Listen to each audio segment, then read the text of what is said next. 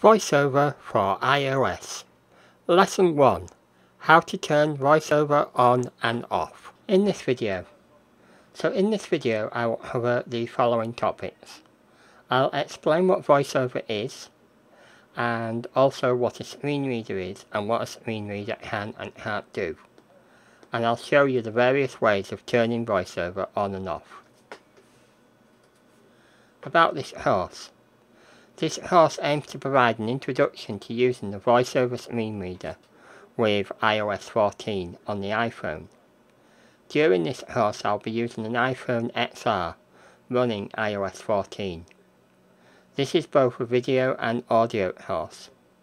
I hope this course will prove useful to both sight-impaired people learning to use an iPhone on their own, and sighted family and friends who are helping a sighted person to use an iPhone. Course notes are available for this video, and I provided a link for them in the description. So what is VoiceOver?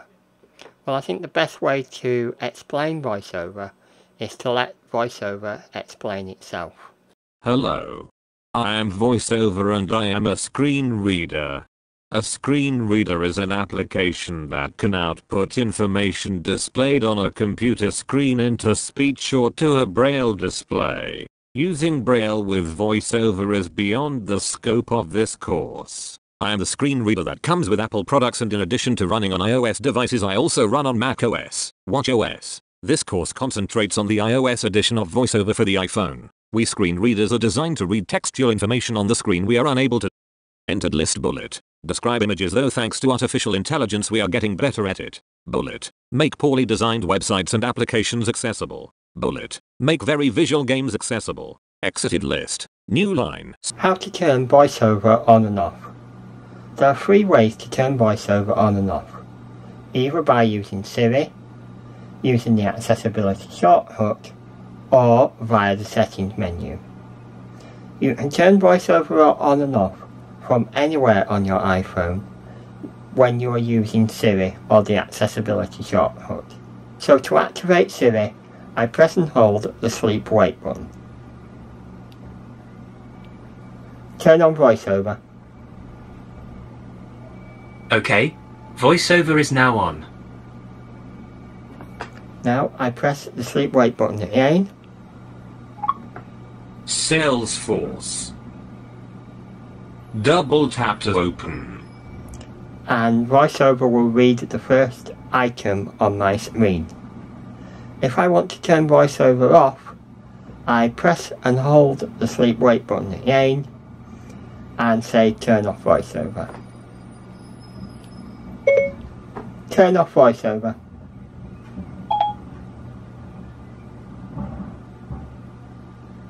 Okay, I've turned VoiceOver off.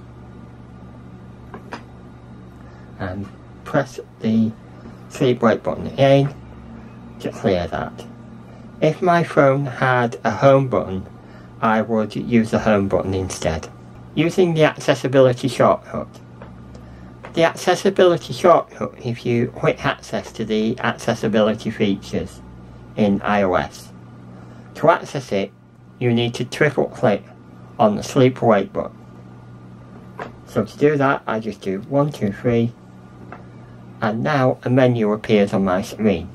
Depending on how your phone is set up, VoiceOver will either start or a menu will appear from which you may select it from a list of options. So all I have to do is just press VoiceOver. VoiceOver on. Salesforce. Double tap to open. And that starts VoiceOver. If I triple press the sleep wake button again. Alert. Accessibility shortcuts. That will bring up the accessibility shortcut menu.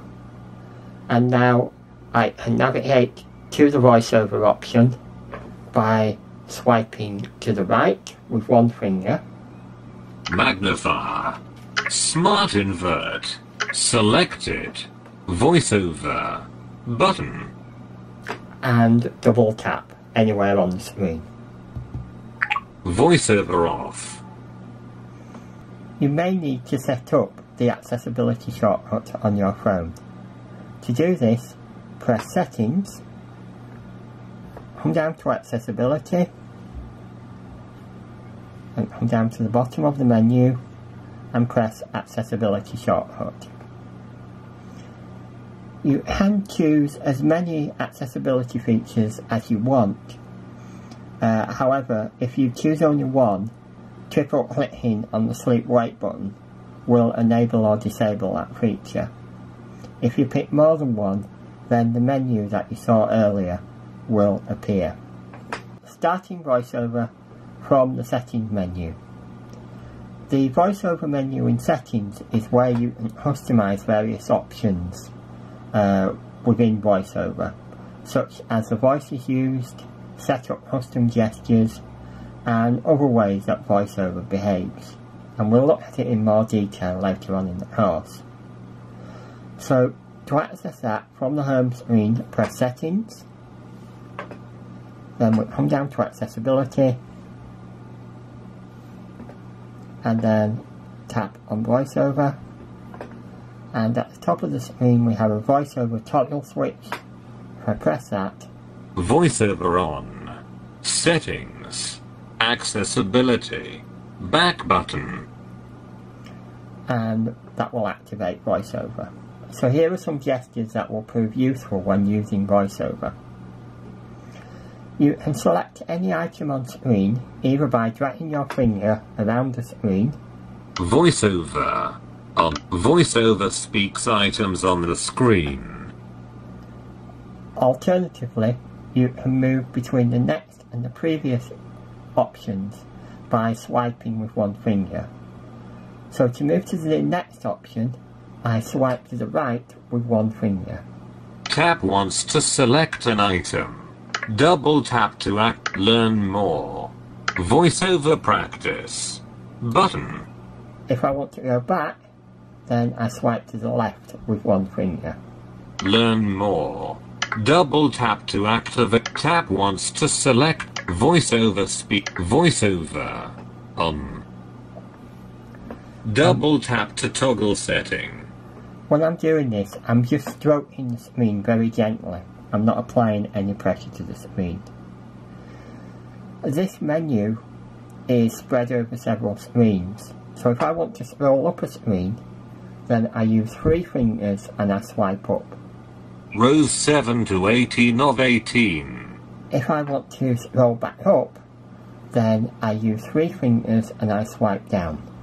Rows 1 to 9 of 18. If I want to go back to the home menu, I place my finger on the edge of the phone and then I'll drag it upwards until I hear a tone, and then I lift my finger and that takes me back to the home screen. If I want to move one screen to the right, I use 3 fingers and I swipe them to the left. Page 3 of 6. Accessible. Double tap to open. If I want to move one screen to the left, I use 3 fingers and I swipe to the right. Page 2 of 6. Salesforce. Double tap to open. While I'm using VoiceOver, I can actually navigate without the screen turned on. This allows for privacy and it also conserves the batteries. So to activate the screen curtain, I triple tap quickly with 3 fingers. 1, 2, 3. Screen curtain on. I can still access the screen as if the screen was turned on. Clock. Settings. Braille coder. Loading. In iCloud. All I've done is turn the display off. If I triple tap with 3 fingers again, that will turn the screen back on. Screen curtain off. We hope you found this video helpful. If you did, then please hit the like button and consider subscribing to our channel to find out when we create new videos. If you'd like to learn more about Sight Airedale, then please visit our website or join us on Facebook.